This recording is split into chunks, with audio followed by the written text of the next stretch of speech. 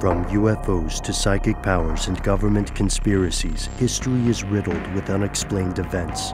You can turn back now, or learn the stuff they don't want you to know.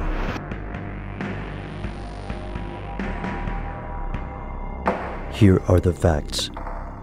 Sometime more than a year before April of 2016, an anonymous source identifying him or herself as John Doe contacted a German paper named the Süddeutsche Zeitung with an extraordinary offer.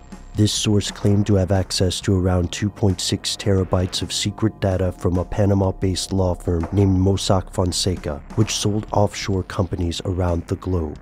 The source did not want money for this revelatory information, nor did the source want fame. Instead, they would only say they believed the firm was doing real harm to the world and wanted this harm to cease. The German paper accepted the leak. They partnered with the International Consortium of Investigative Journalists and spent around a year analyzing the documents before going public with the largest leak in human history.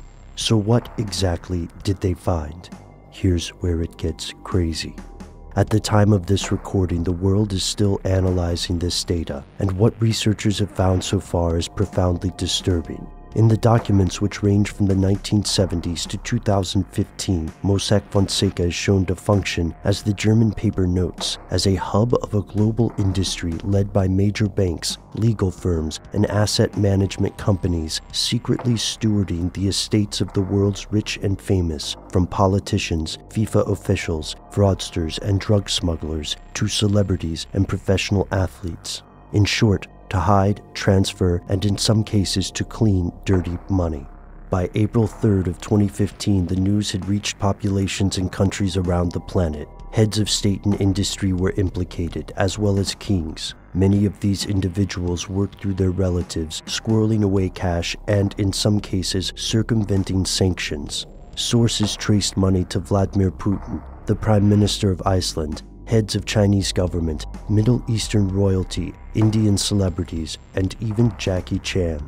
These powerful people worked with Mossack Fonseca to create shell companies in other countries, informally known as tax havens, an act which, in itself, is not inherently illegal.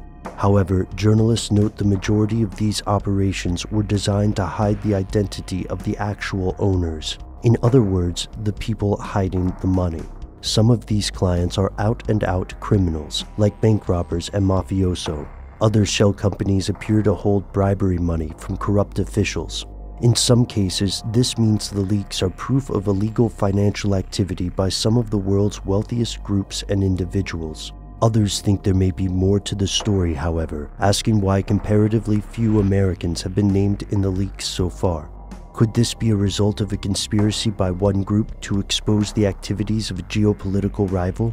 Does the timing have anything to do with the recent Unaoil scandal? At this point, it's hard to say. Yet as journalists continue to dig and the average citizens of countries around the world begin asking tougher questions about what their leaders do behind the scenes, one thing's becoming abundantly clear.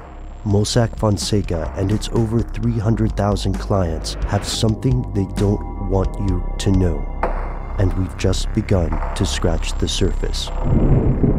To learn more about the emerging scandals surrounding the Panama Papers, tune in to our audio podcast on StuffTheyDon'tWantYouToKnow.com.